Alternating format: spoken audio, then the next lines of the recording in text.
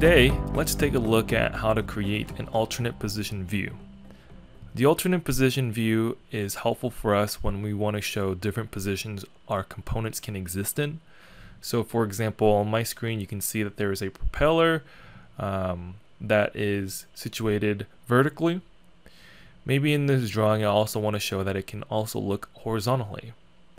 Now I've already done some preparations beforehand and went ahead and created a configuration for this called 90 degrees, where the propeller is situated horizontally.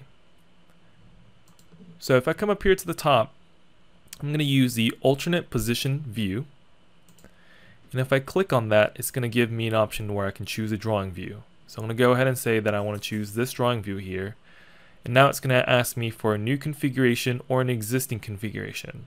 So if I already didn't have the existing configuration already set for me, I would choose to create a new configuration. I'm going to go ahead and say existing configuration, and 90 degrees is the other configuration I have saved.